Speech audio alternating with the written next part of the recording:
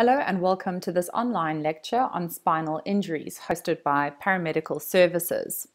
The contents of this lecture include some epidemiology and statistics regarding spinal cord injuries, anatomy and physiology of the spine and vertebral canals, the mechanism of injury associated with spinal injuries, the signs and symptoms, and the pre-hospital management. Every year around the world, between 250,000 and 500,000 people suffer a spinal cord injury. The incidence of spinal cord injury are 4 times higher for males than that of females. 79% of all cases of spinal cord injuries are a result of trauma, and of these, 46% are transport-related. Under the subsection of transport-related injuries, 79% were motorcyclists. This is quite an understandable statistic, being as though motorcyclists are relatively unprotected versus motor car drivers and are at higher risk of injury. 28% of overall cases of spinal cord injuries were a result of falls, and 64% of those were a result of a fall from over 1 meter high. 11% of spinal cord injuries occurred at work, and 44% of those were related to transport incidents. Population groups most at risk are the 20 to 40-year-olds, and then there's also an increase in spinal cord injuries above the age of 70-year-old due to falls. Spinal cord injuries have a debilitating effect on the patient. These effects can either be short-term or permanent. Patients with spinal cord injuries have an average stay of 133 days in hospital, and it costs the healthcare system millions per annum in the management and rehabilitation of patients with spinal cord injuries. These statistics were all extracted from Spinal Cord Injuries Australia, which is a non-profit organisation which aids in awareness and management of spinal cord injuries here in Australia. The spinal cord is housed and protected by the vertebral column. The vertebral column extends from the base of the skull all the way down to the pelvis and consists of 33 vertebrae, 9 of which are fused together to form the sacrum and the coccyx. These are immovable and solid, whereas the rest of the vertebrae all allow for a small degree of motion and movement that, when working together, allow for the flexion and extension, bending and twisting that can be achieved through movement and motion of the spinal column. The vertebral column is divided into 5 different regions due to the shape, function and structure of the vertebra in each region. Starting from the bottom and working our way up, there are 4 fused vertebrae that make up the coccyx right at the base of the vertebral column. Then there are 5 fused vertebrae that create the sacrum. The sacrum forms part of the pelvic ring and articulates with the pelvic bones. Superior to that are 5 lumbar vertebrae. They're quite large and dense in their structure, as they are required to support more of the body weight than the thoracic or cervical vertebra. Superior to the lumbar vertebra, there are 12 thoracic vertebrae, all which articulate with a rib to aid in forming the thoracic cavity. And superior to that is the 7 cervical vertebrae, which allow for the range of motion we can achieve in our neck.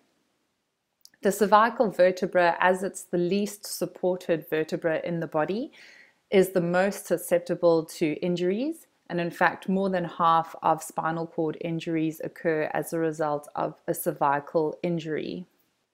The spinal cord is an extension of nervous tissue from the brain, and it's responsible for conducting impulses to and from the brain and the different body regions.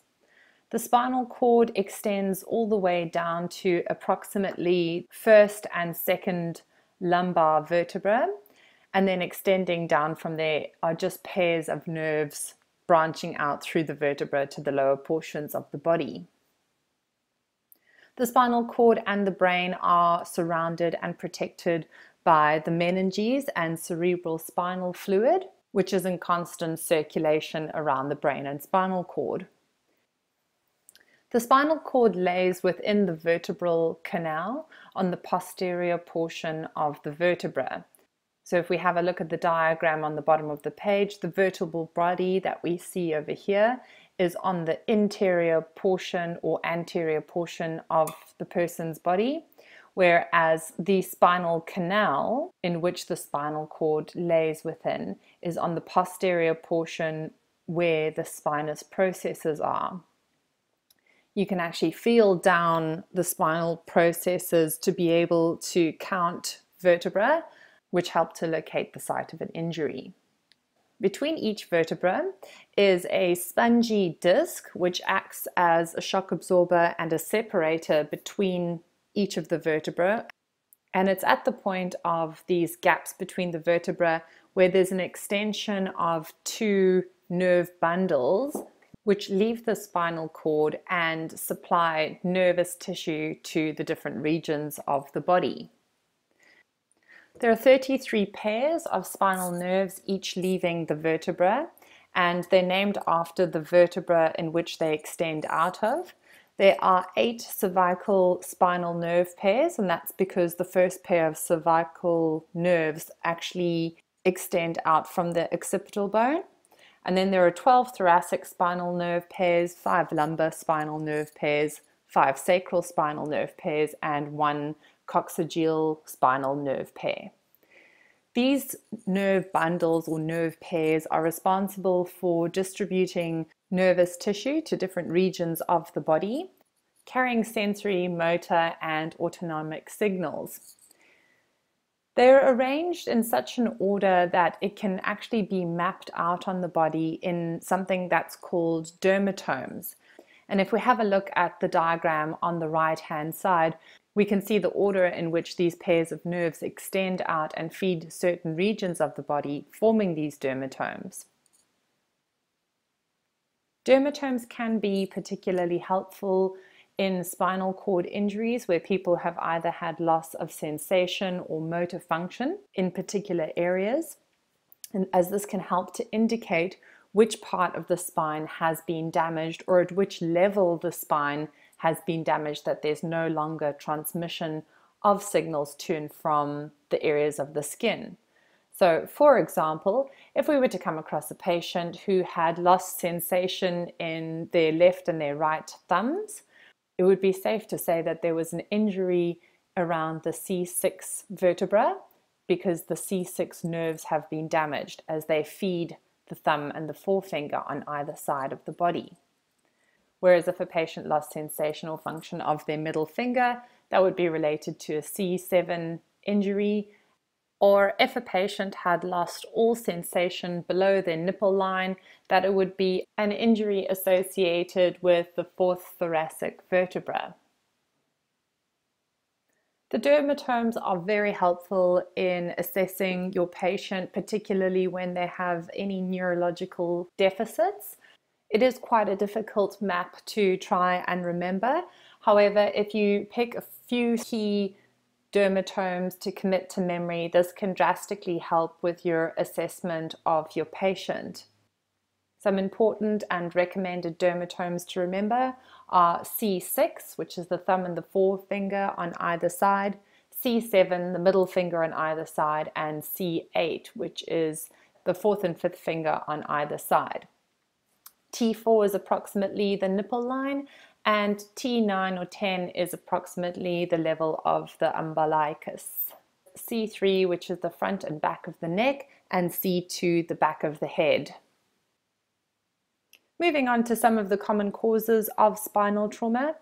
The majority of spinal trauma is a result of blunt trauma relating to things such as motor vehicle accidents, motorbike or motorcycle accidents, MVA pedestrians, shallow water diving accidents, falls from a height, sports injuries, recreational activities, and then assault from blunt and penetrating traumas.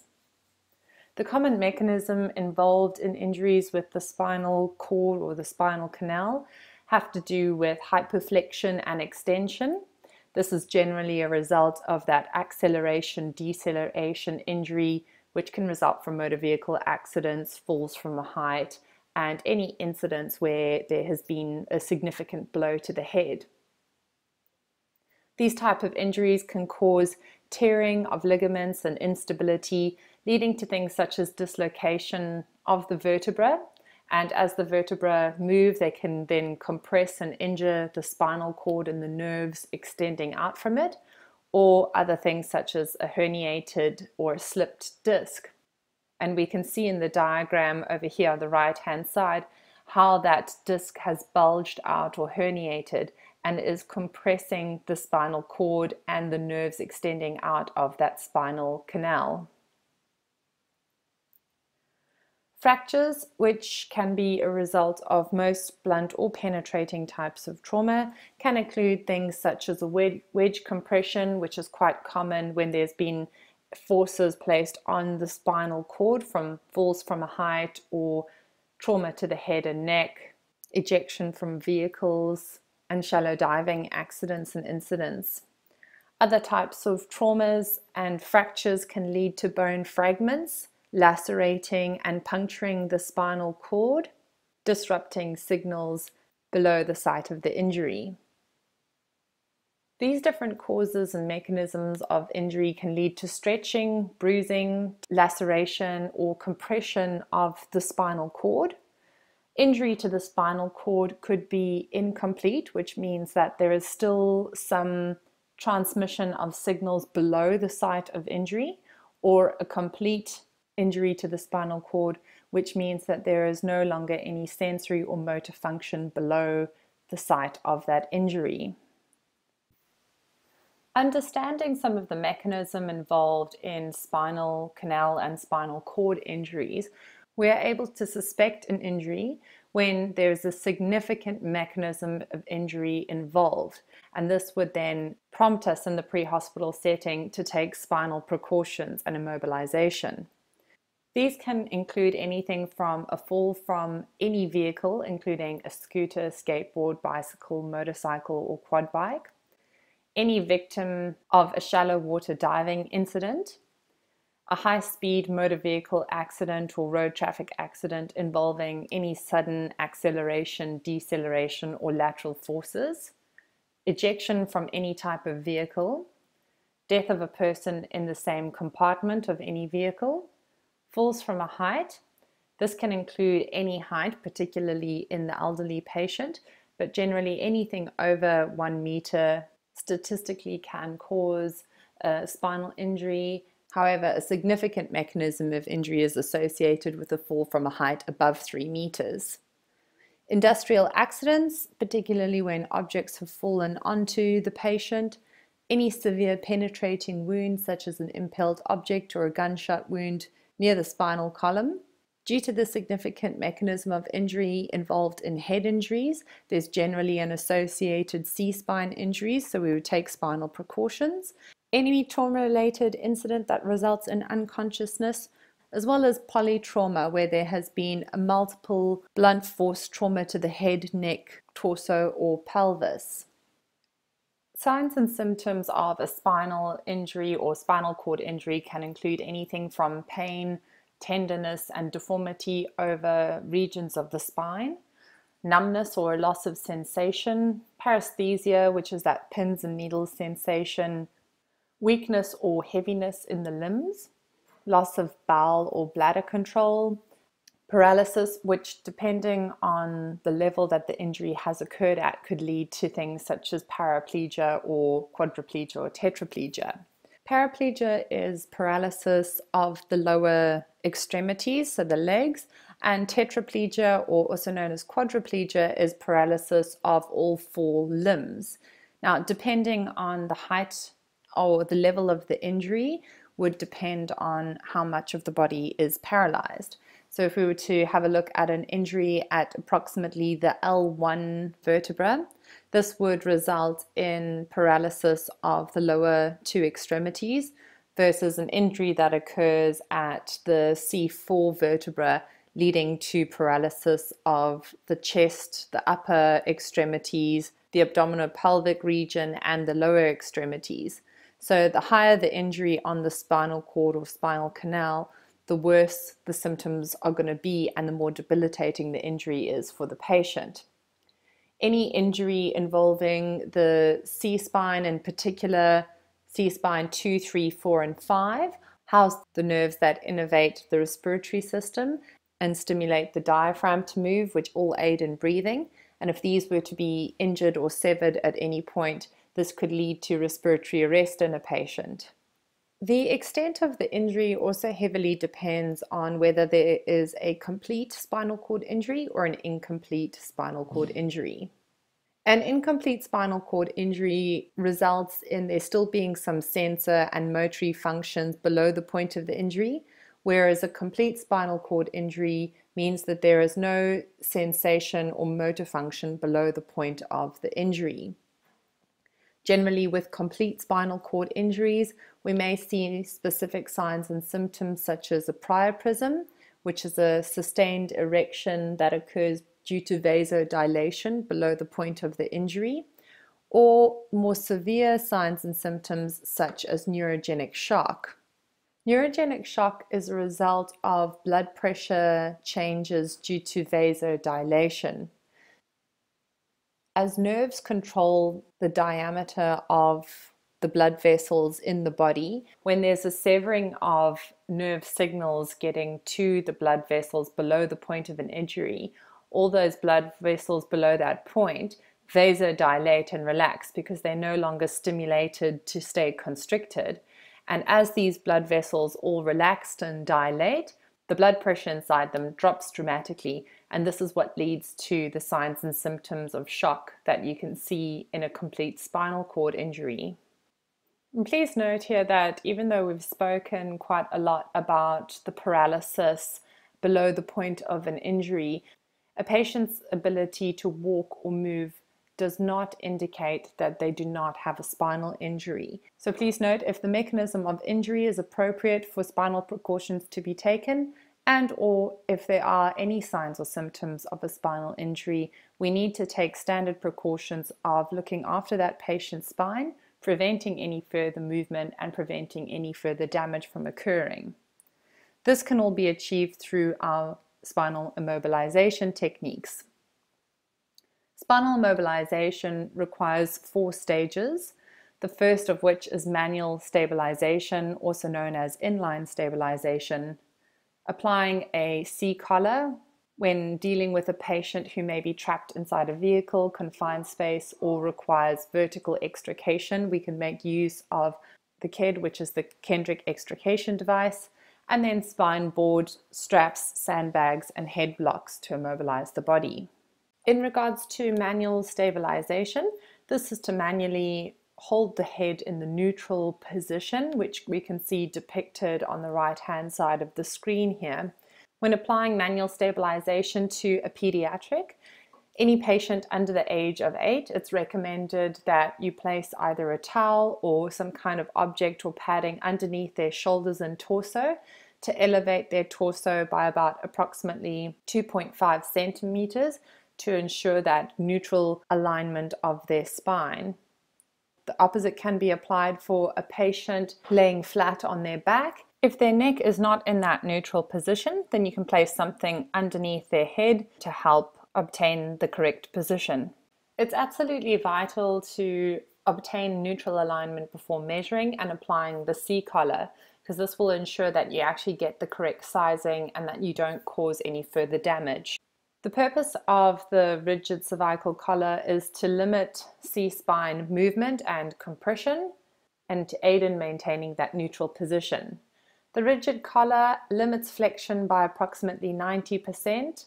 It limits extension and lateral bending and rotation by about 50%, but it must be used in conjunction with other mobilization devices as movement can still occur, and the collar must be the appropriate size for the patient in order to be effective. There are some complications to be aware of when fitting and using a C-collar. If the collar is too large, it will hyperextend the patient's C-spine, which can cause more damage or injury. If the collar is too small for the patient, it's not going to provide the appropriate stability. If the patient needs to vomit, a collar can impede clearing of the airways, which could lead to aspiration. And if the collar is too tight, it can impede the external jugular blood flow and could result in raised intracranial pressure, which can be very detrimental for the head injured patient. It's important to know the complications of your equipment and also know how to use them appropriately. The Kendrick extrication device, or the KED, which aids in immobilization of the head, neck, and spine during activities such as extrication and rescue. The complications of the KED can include restrictions of the patient's head, and just like the C-collar, that can result in aspiration if the patient needs to vomit and they cannot clear their own airway. If the chest straps are too tight, this can cause restrictions on respiratory function. If it's not correctly fitted underneath the patient's arms, when pulling and lifting the patient using the KED, this can result in movement and further injury. And if the leg straps are too tight, this can cut off circulation to the lower limbs. The KED's maximum weight capacity is 227 kilograms. A spine board is only a lifting device. It is not designed to be a stretcher. So the purpose of the spine board is to safely strap the patient onto them and move them to an object in which they can be transported on, such as your ambulance stretcher. To successfully and safely place somebody on a spine board, we need a minimum of 4 people. One person is to be continuously supporting the head, holding C-spine, whereas the other 2 will be placed at the patient's torso and hip. The 4th person will be there to slide the board under the patient as they log roll them. The attendant at the head is always in control of the move, and we must always ensure that when we roll the patient onto their side, before rolling them onto the backboard, we need to assess down the back and the patient's spine. The patient must be securely strapped onto the spine board before lifting and moving to an ambulance stretcher. The complications of the spine board can again include the inability of the patient to protect their own airway or clear their own airway during vomiting, and this can lead to aspiration, as well as pressure injuries and pain due to the spine board itself. If we have a look at the diagram on the right hand side, we can see the natural curvature of the patient's spine. And if we were to try and lay a patient flat on a spine board, a lot of the weight is pressing into the thoracic and the sacral regions. This can cause pressure sores on the patient if they've left on the board or strapped on the board for too long. And this can also increase the patient's degree of pain. So again, the spine board is not for somebody to be transported on. They're to be lifted onto an ambulance stretcher for transportation. There are many different types of boards and stretchers available in the emergency services, and we have a few pictures to show you so that you can familiarize yourself with the different types of stretchers and boards available. The top 2 diagrams over here depict the different types of spine boards. The basket stretcher or Stokes stretcher is what a patient can be placed into during a rescue mission, whether that be a steep slope rescue, a high angle rescue, or helicopter rescue. Then other types of stretchers and boards include carry sheets and folding stretchers, which are still very commonly used in sporting and military services.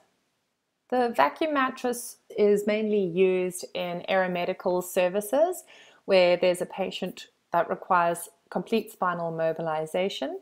The mattress is made out of tiny little styrofoam balls, and once this has been molded and shaped to the patient, they use a vacuum to suck the air out of the stretcher, which conforms to the patient's body, keeps them immobilized, and also conforms to the shape of their spine, reducing things such as pressure sores and discomfort that one would experience on the spine board.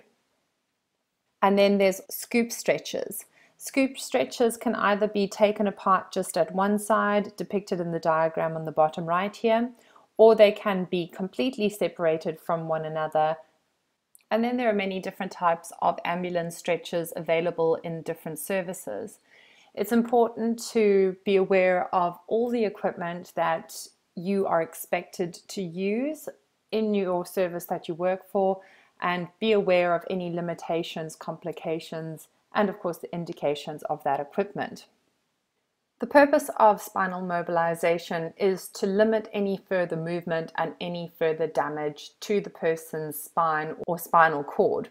Now, it's important to realize that the risks of not performing spinal mobilization could result in paraplegia, quadriplegia, chronic pain, a financial burden for that patient, major life impact, and possible respiratory arrest and death if there's damage done above the level of the C2. And in the pre-hospital care setting, where our aim is to do no further harm, it's important that we do spinal mobilize patients if the mechanism of injury or signs and symptoms indicate that there could be a spinal injury. This concludes our presentation on spinal injuries. If you have any further inquiries or queries, please don't hesitate to contact paramedical services.